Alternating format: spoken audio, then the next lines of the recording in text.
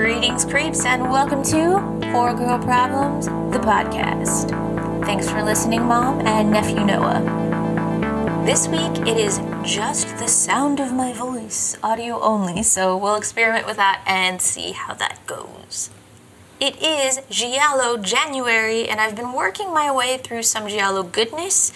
Now, it's debatable whether this particular movie is a Giallo, but I finally watched it, and I loved it, and it's bonkers, so we're going to talk about it today.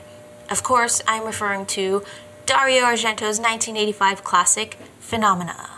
We've got a sleepwalking girl who can communicate with insects, a killer on the loose murdering young girls, and two seemingly very separate storylines. The young girl, Jennifer, is played by a young Jennifer Connelly. And you know, Argento is really seemingly a fan of girls abroad at boarding schools being picked off. Jennifer is an American. She's just arrived in Switzerland to attend a boarding school. At this point, we don't know if the boarding school is run by witches, but so far it's a very different tone from Suspiria, so probably not. So it's like Suspiria minus ballet plus bugs, witches to be determined. Jennifer is the daughter of an actor, and she's going to hang her dad's posters in her room, which seems weird. Her roommate is very excited about this, but the headmistress says this is a no-no and confiscates the poster. That headmistress, by the way, is Frau Bruckner, played by the amazing Daria Nicolodi. Jennifer tells her roommate not to fret as she has many more posters. Some people carry wallet-sized photos of their families. Jennifer plasters her walls with Tiger Heat and Bop posters of her dad. To each their own. So as it turns out, Jennifer has a bit of a sleepwalking problem. And she always tends to be around at the worst possible time.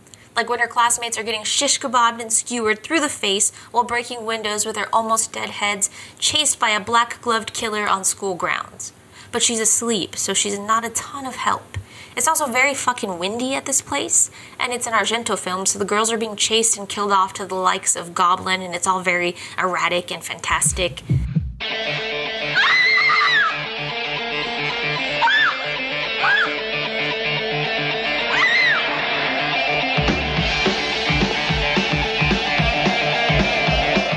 Now, this particular murder is the second murder, but the first murder that Jennifer is present for.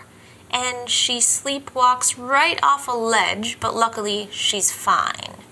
Also, she has some confusing moments of being seemingly conscious, but apparently she's not and is actually still sleepwalking. Two young dudes in a convertible swoop her up, and they are fucking creeps. She fights them off as they paw at her, which they are not down with, so they dump her out of the speeding car onto the side of the road. This is where our seemingly unrelated stories begin to converge, though we may not know it yet. Luckily, she rolls down an embankment into the woods, where she meets a kindly chimpanzee, yes, I said chimpanzee, who leads her to the home of a nice old entomologist, Donald Pleasance in a wheelchair. And he's Scottish, all wonderful things.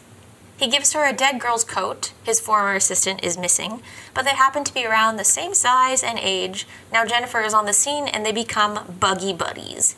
The entomologist is an entomologist. He studies insects, which means he has lots of them on hand in his home for study.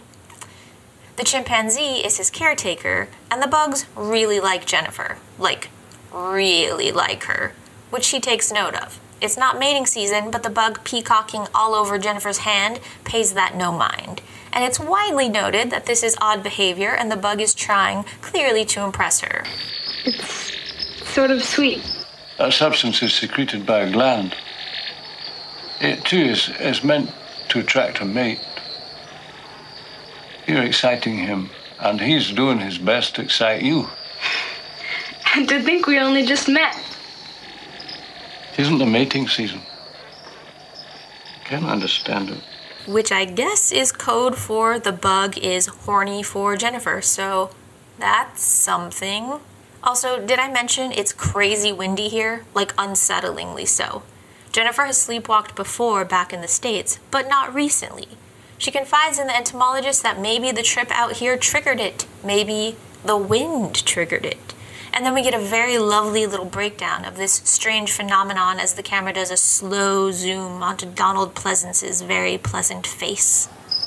Maybe the wind. The wind, yes. The phone. Very particular wind. Typical of this part of the country. It comes from the Alps. The blasts of warm air cause snow avalanches. Make the flowers grow. The hatching of the larvae. Some people get headaches. When it blows, there are those who say it causes madness. It's a strange part of the country. The Swiss Transylvania. So welcome to the Swiss Transylvania. Is the wind driving Jennifer to madness? Most importantly, is the wind driving the killer to murderous madness? We don't really get an answer for that, but it's cool anyhow. Back at the school, Frau Bruckner is not pleased with Jennifer's sleepwalking habits, so a doctor's called in and Jennifer is hooked up to a crazy brain monitoring machine. Jennifer is not down with the brain machine, so she puts a call into her dad's lawyer to get her the fuck out of here. But no dice, because it's Passover and he's on vacation. And we learn Jennifer is not Jewish, because when the person on the other end of the phone says, it's a holiday, Jennifer's like, a holiday? What holiday? Passover? Now some of the girls at the school start to bully her a bit for sleepwalking, which seems like a very weird thing to bully someone for, but most bullies have no real motive other than the fact that they're assholes, I guess, right? So classmates begin to bully her, but not her roommate. She is a nice French girl who promises to watch over Jennifer that night and thwart any sleepwalking attempts. But instead, she goes out to meet her boyfriend, as one does, leaving Jennifer in the room alone and breaking her promise. Which is a real shame. Her boyfriend's kind of a dick, and he leaves pretty quickly, leaving the nice French roommate alone in the very windy woods where she is now naturally chased by the killer to an awesome soundtrack. Luckily, or unluckily, Jennifer sleepwalks again. Right to the scene of the crime, where she takes a black glove from a bush and goes back inside the school, where she apparently wakes up and screams bloody murder. Now this glove is covered in disgusting little maggot larvae. The headmistress has warned the police against believing anything Jennifer says, so she takes her buggy glove and heads to the entomologist for help. The insects at his place go nuts for her again, where he explains to her that insects can be slightly telepathic. It's perfectly normal for insects to be slightly telepathic. Yeah, it's normal for insects.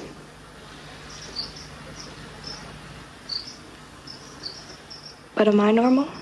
The girls back at the school are now majorly bullying Jennifer, so she pulls some Carrie-level shit and summons a fuck ton of flies to swarm outside the building, as that wild wind is also blowing through the inside of the building, so she has some real fire starter vibes going on with her hair until she passes out from the effort of all the insect telepathy, which I guess can be pretty draining. Back to the entomologist, her only friend, where we learn the larvae-covered glove is likely because the killer likes to keep in close proximity to his victims. And then the entomologist has a suggestion. The bug scientist sets Jennifer out in pursuit of the killer. Justice for her roommate and justice for his former assistant, who was also a bug girl, but not in a telekinetic way and has gone missing, presumed dead.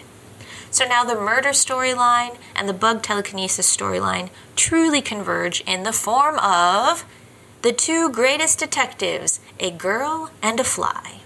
As Donald Pleasance the entomologist puts it, to call on the services of the two greatest detectives ever known, or should I say, unknown until now. Who are they? You and him. The him in question is the Great Sarcophagus, Jennifer and a fly. A girl and a fly.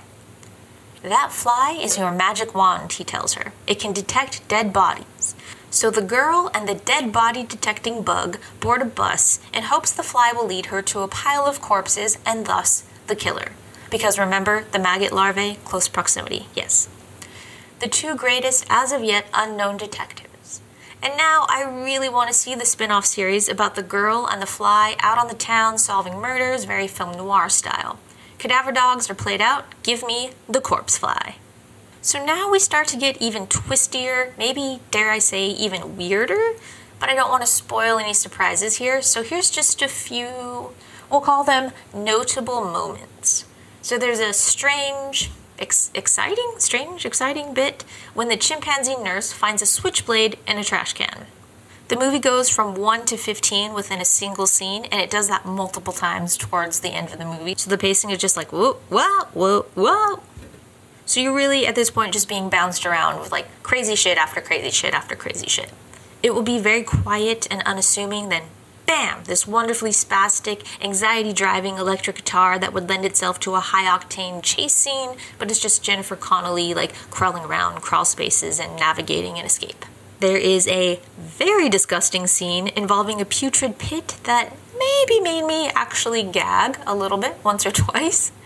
The actual ending of this I never could have guessed. I would liken it to something here and reference a well-known movie, but that would just tip you off far too much, so I will keep that to myself. And then there's actually a jump scare that made me reach my hand out to the TV for some reason. It was like very dramatic.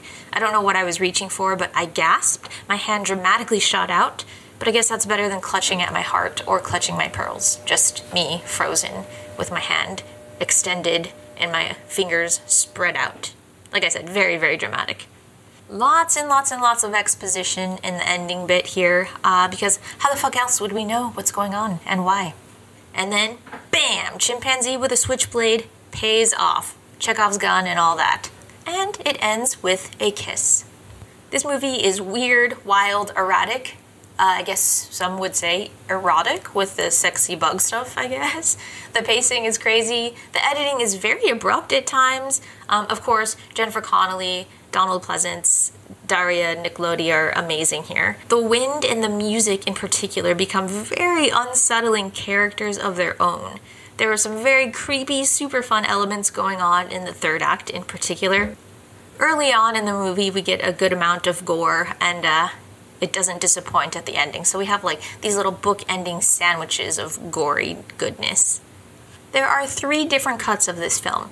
We have the uncensored version, another version cut for German and British audiences, and the US R-rated version, also called the Creepers version. Creepers was the original US title for this one. The US title is missing about 30 minutes of the movie, cutting out some of the gore, but it mostly sounds like it's edited for time, as it's missing weird shots or trims down frames here and there to like just save time.